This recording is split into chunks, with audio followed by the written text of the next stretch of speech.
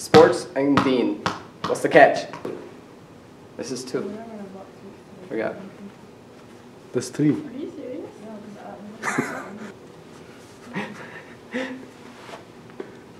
Devil comes out. Sports and kids. Bro. I'll do his dance later. Alhamdulillah.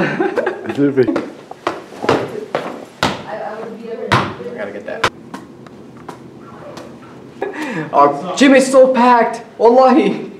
$2.99 right now, brothers. Wallahi.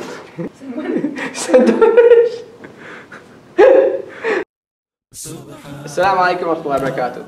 Sports and Deen, what's the catch? Oftentimes we teach our kids, about Deen in a very strict environment. Suppose, when we take them to the masjid or when we take them to the Sunday schools, sometimes they're not like, having fun while they're learning.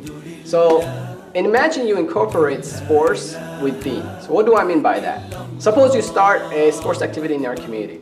Imagine a soccer game, right? You take your kids to a soccer game. Now he's playing soccer, he's kicking the ball, he's doing well with his team, he's running around, he's passing, and suppose he scored.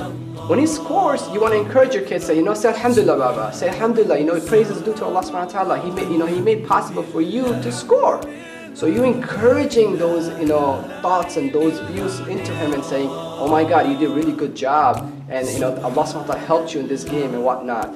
He's having fun, at the same time, he's learning, and you're encouraging him with him, saying, hey, you did this because of Allah subhanahu wa ta'ala, right? And those are the things will help. Those are the things will help our kids actually bring some fun activity with their Deen, right? Now before the game, sometime in Detroit, what happens is that one of the football team, before they start playing any game, they get together, they hurdle together, and they start reciting Surah Fatiha. Now that's something also encourageable, right? You can tell your kids, hey, you know what? Before you guys start the game, read Surah Fatiha. Ask Allah subhanahu wa ta'ala so you can win this game. You're teaching them sportsmanship. You're teaching them, you want to start with a healthy way, and you're starting with Allah subhanahu wa ta'ala's name. Now even if they lose the game or if they win the game or not, they'll still have the positive high spirit. Think about that.